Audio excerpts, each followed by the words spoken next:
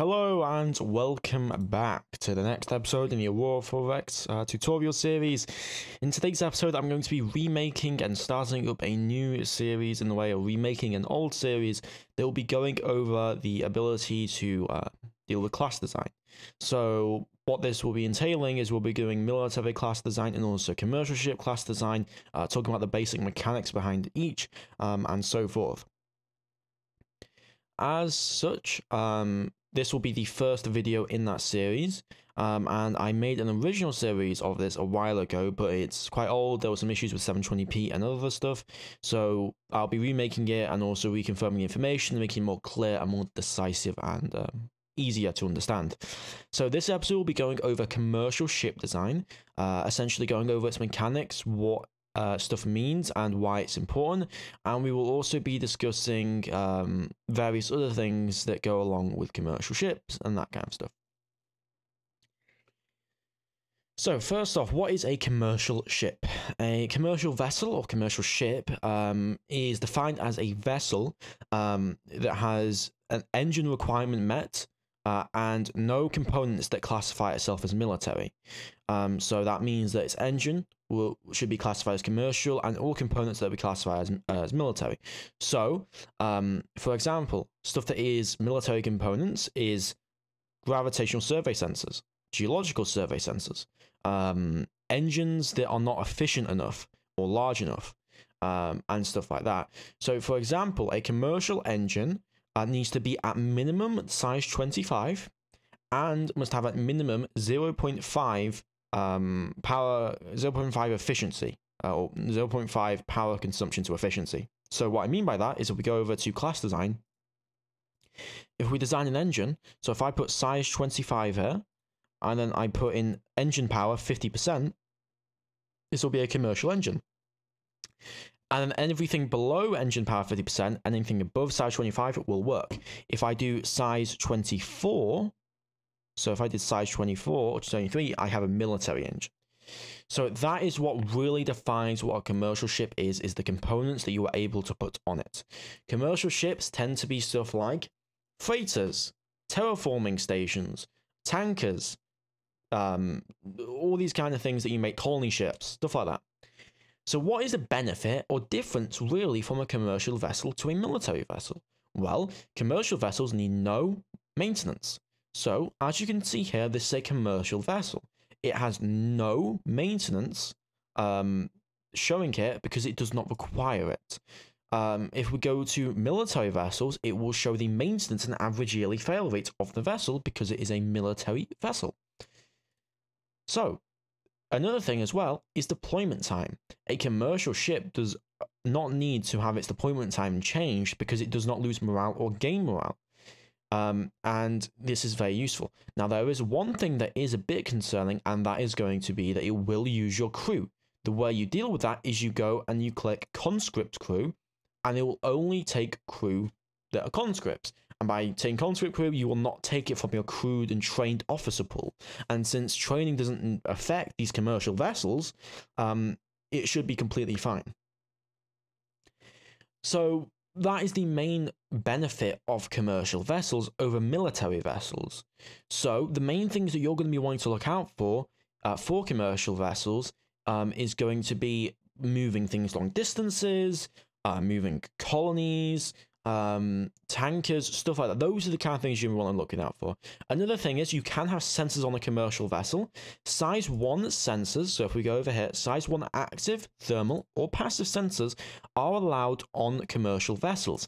Any higher is not allowed. Stations, so when you go into class design and you hit no armor, that will turn into a station. Stations are automatically defined as commercial vessels. So you can't put weapons on it, you can't put any of that. So you have to think about it like that. Anyway, besides that, another thing about commercial vessels is going to be its ability to construct in commercial shipyards. So if we have a look at commercial shipyards, as we can see, we have a lot of commercial shipyards. So I am currently on the tutorial series for the conventional starting steps remastered series, and as you can see, we have these commercial shipyards. The reason we have these is to build commercial ships. You can build commercial ships in naval shipyards, but it's obviously going to be worse because the point of commercial shipyards is you can build much bigger for cheaper. Okay, but the problem with commercial shipyards is obviously you can't build naval ships. You can't build, military ships. So the modification rate and the build rate of commercial shipyards is much higher than naval because it's a lower cost. So it costs a lot less for this shipyard than it does for a naval shipyard of the equivalent size. And it also requires less population, I believe, to work it, though I could be wrong on that. But a significant amount of your population in games will generally be your shipyard workers, so keep that in mind as well.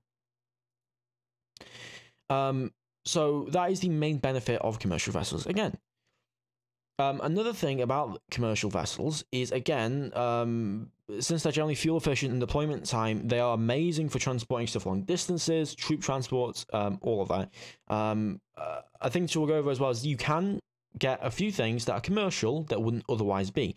So you can, in C#, you can get commercial magazines, commercial hangars, and also you can get troop transports are not commercial or are not military only.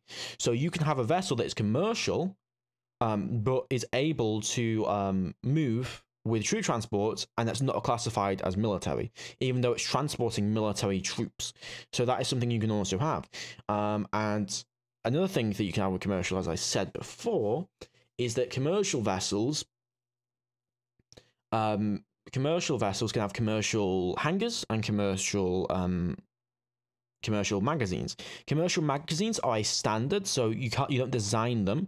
So if you go over to your research and then you go to logistics, you can then research where is it? Not even on this, missile and kinetics. Or no, it'll be in logistics. Where is it? It's one of these. I haven't been able to look at. 1 second.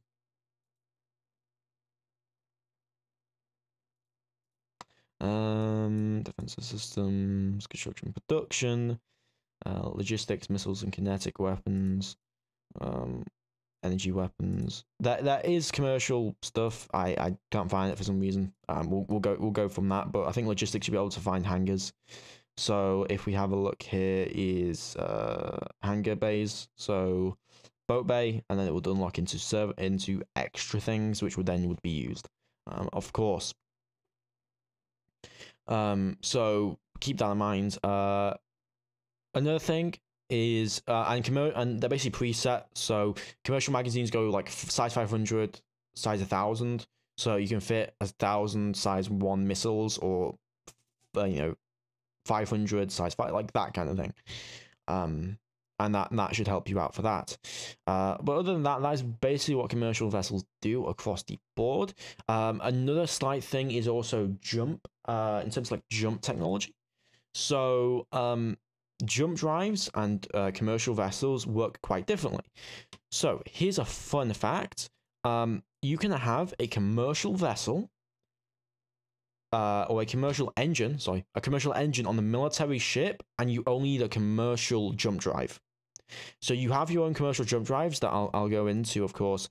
So commercial jump drives and jump engines are basically just you set either commercial or non, and they have much higher max ship allowance, but they're much bigger in terms of efficiency. So to propel to be able to jump a ship with 3,750 tons, you only need a size 15 or 750 tons on a military jump drive. On a commercial jump drive, you need 7,500 to jump 28,000 tons. Okay, so it's a lot less efficient in like what you actually get. So keep that in mind. But it is more efficient in terms of being able to put this massive drive on something, and it's also, I believe, it is the same cost as well. So that's really the only difference. And you can also jump with commercial. You can only jump commercial drives with commercial engines, and military drives with military engines. So you can have a military vessel with a very efficient engine that you can put a commercial drive onto, but you can't have a military jump drive move it. So you can have a military ship with a commercial jump drive and commercial engine, and that'll work. But you can't have a commercial ship with a military engine, of course. So that is something you can do. So commercial jump drives need to go with commercial engines. Military jump drives with military engines. Just a whole reference thing there for you guys. And besides that, there really isn't that much more to commercial vessels as a whole. I've discussed tankers and supply ships and colliers, but this is just a basic overview of what commercial ships do. And I'm going to be making a next video which will go over, specifically, it will be going over military ship design, and it will be discussing, you know, all the important stuff that military ships need to pay attention to, and also stuff like that. And there will be design philosophy videos out. I've made these in the past, and I will be making more of them, but I'm obviously, the quality is going to be much better, and I'm going to be changing some things around. So I'll be talking about the philosophy of how you should design ships, why you should do this, why you should do that. Let me know if you guys do really want to see that, and that'll be coming out as quick as I can get that out. And yeah, I hope you have enjoyed the episode. I'll see you next time. Really basic, quick episode, but I did hope you enjoy. And yeah, I'll see you next time. Next video tomorrow, or next video in 2 days, will be Conventional Starting Steps Remastered. I hope you do enjoy. See ya.